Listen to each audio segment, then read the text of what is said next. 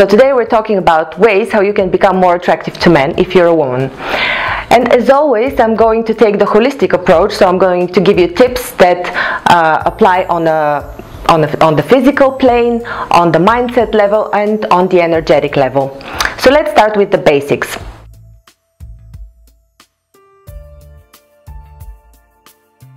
As I said in one of my previous videos, the basis for the attraction between men and women is the polarization of the male and the female energies. So the more you tend towards the female energy as a woman, the more attractive you are to men. But it is a sort of a magnetism. So what is a magnet? The magnet is stronger when it is on one side of the polarization and when it is stronger by itself. That means if the magnet is bigger. So to make your energy bigger, this applies both to men and women, you need to eliminate the number one cause of depletion of energy, which is stress. And you cause stress in many ways to your body. So to eliminate stress, get enough sleep, eat well, exercise, take care of yourself, and don't do things that you don't want to do. This is very generic, but it's fundamental, and I'm only giving you deep and sweet tidbits here in this video. So now let's focus on the female energy, because you can do a lot to increase the female energy. Let's start with tip number one of how to increase your female energy.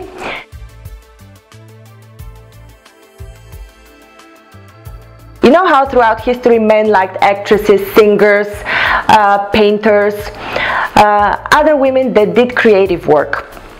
And this is because the creativity enhances the female energy. So the advice that I can give you there is to engage in hobbies and activities that make you more creative. This includes dances, so belly dancing and anything that has to do with your hands. So the movement, a word in Spanish comes to my mind, although I'm not a native Spanish speaker, but to move your hands suave, this increases a lot of your female energy. So if you think about the thigh dances or belly dancing or any other dancing that is considered artistic, it has to do a lot with the movement of your hands, the expression of your hands, and with your look. So they always look around, play with their gaze and play with their hands. And so, you know, take time to go to the manicurist as well. So explore your hobbies that are creative. Take singing classes, start painting, even if you think you can't paint, start singing. Anything that expresses this creative energy, which is inherently feminine. Even if nobody sees you doing that, you would be doing work on your energetic level, which would be reflected immediately in your attraction ability to the outside.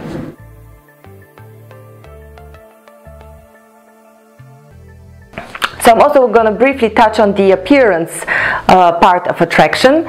You shouldn't hold yourself to any standard of beauty, because all women are beautiful, and I do believe that. It's just a matter of maintenance and some skills that you need to learn in order to dress well, put some makeup. These are minor things, but they do make a big difference. So what you need to know, but like really on the surface, is that your biggest decoration is your hair. So because it surrounds your whole face, it's the thing that men see first. So make sure that your hair is at least acceptably maintained. Next is what you wear. So in order not to distract too much from your face, I would recommend you to wear, first of all, either to be completely dressed in one color, block colors all the way through, no dots, no balloons, no animations and cartoons on your t-shirts, so as not to distract from your face. But also try to wear dresses. There is something inherently attractive about a woman wearing a dress. It's so subconscious, it's so deeply ingrained in us that women wearing dresses are more feminist. So why not use that?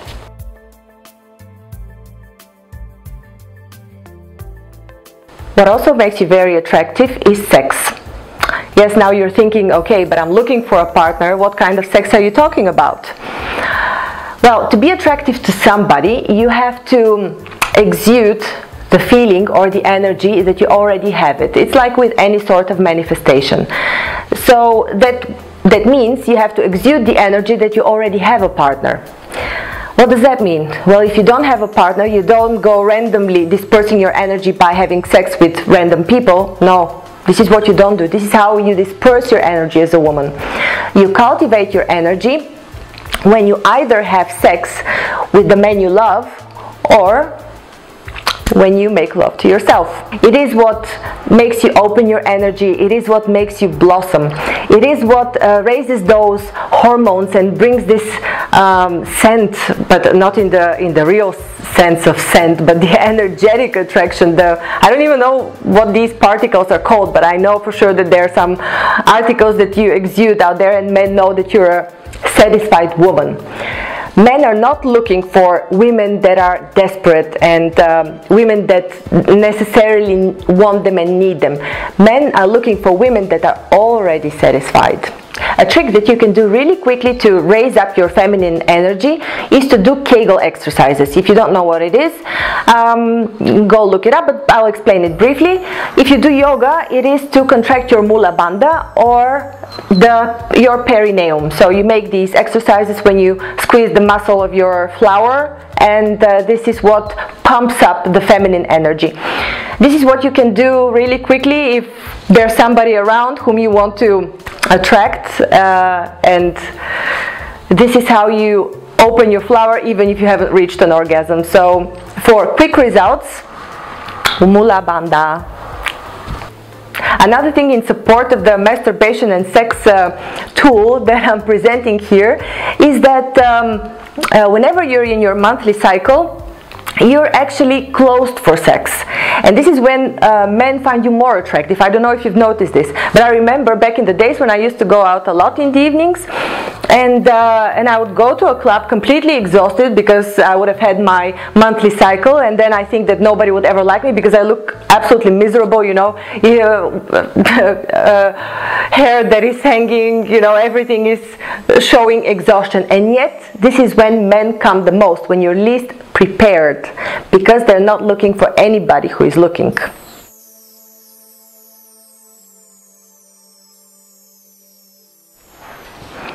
Now let's continue on the same thread of why you shouldn't be looking or exude the energy that you're looking for somebody, because men feel this. It's like you're sending your tentacles and he feels that you want to grab him and he's running away like crazy. He wants to run away as far as possible from you. So really hold your horses, pull your energy back. You shouldn't be looking for a man or searching for a man, even if you are. So when it comes to the point that someone asks for your number or wants to go out with you, the first thing you need to do is say no. And there's a very special rule that is deeply ingrained in the workings of energy between men and women. I've learned this from Kabbalah, but I'm going to expand it in another video.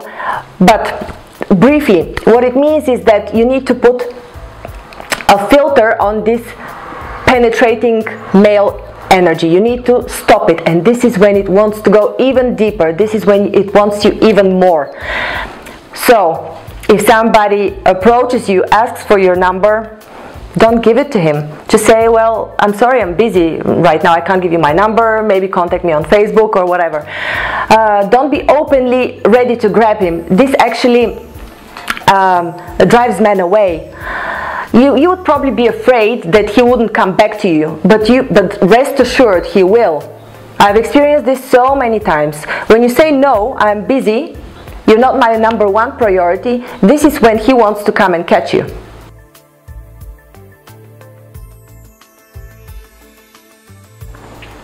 So dear ladies, let me quickly wrap up the tips that I just gave you to become more attractive to men. Number one is to completely eliminate stress, because this is what depletes power in men and in women. Number two, to increase your feminine power, and this has many components. Firstly, invest in your creative hobbies. Start singing, dancing, expressing your creativity, because this makes you really, really attractive to men. Then, of course, you should invest some effort in your looks.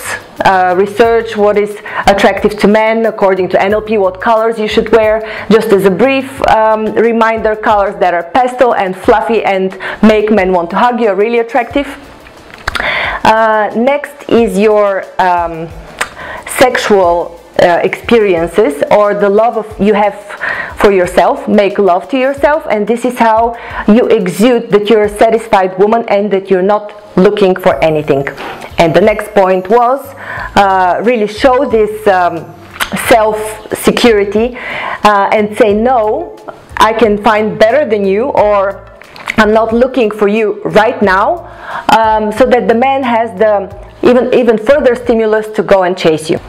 I hope you liked it. If you did, please share and subscribe, and I'll come with more tips for you next week.